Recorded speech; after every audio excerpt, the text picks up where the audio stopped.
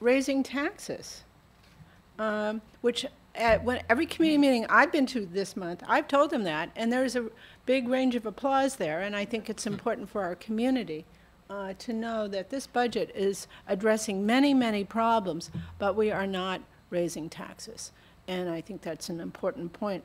I just wanted to allude to a few things in this budget that I really think we should be proud of.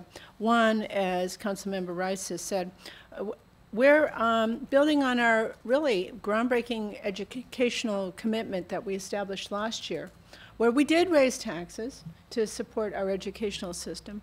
We raised recordation tax over some, with some dismay in some parties, to support school facilities, and it's paying off.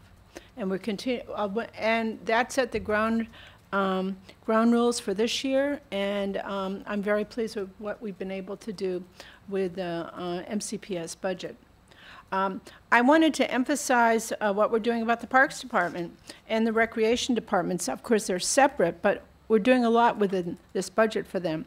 They were hard hit during the recession. We continue to bring back some aspects of their budgets to pre-recession levels and to enhance and expand some of the facilities and services that residents enjoy most. I'll just remind everyone we've increased funding for catching up on deferred maintenance there, cleaning and enhancing ball fields, and expanding park facilities and trail systems. On the capital side of the budget, we kept the North Branch Trail and the Little Bennett Day Use area projects on schedule, which is really great news for the neighboring communities, and those are the ones that have grown the most rapidly in the past few years.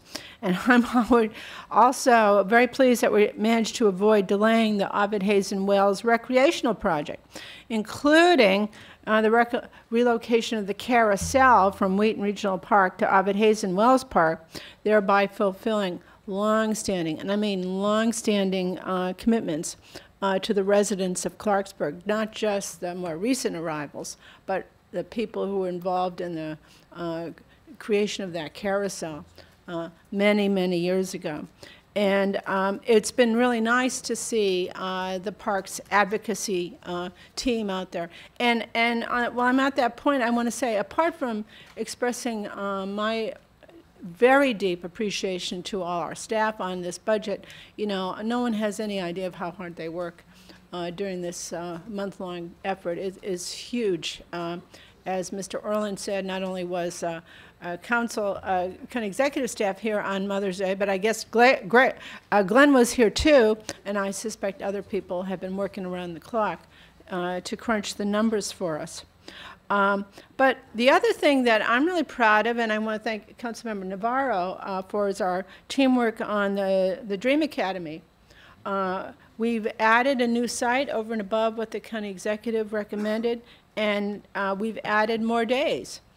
So now we're going to have 4 Dream Academies associated with important needs within the county, and we will have extended days, of full week at 3 of them.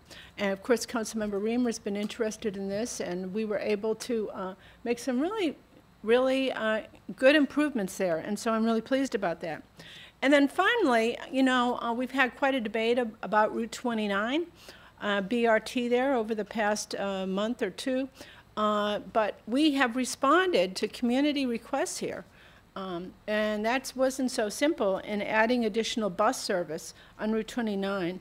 That was directly in response to what we heard from the community. So I think this whole effort has been a team effort from every portion of all the people in this room, many, many people outside this room. I'm very grateful to everyone for helping us do the right thing this year. Thank you.